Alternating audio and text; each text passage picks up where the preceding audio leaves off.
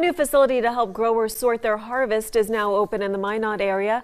Earlier today, a ribbon cutting was held to celebrate more than 10 years of work to open a new seed cleaning building.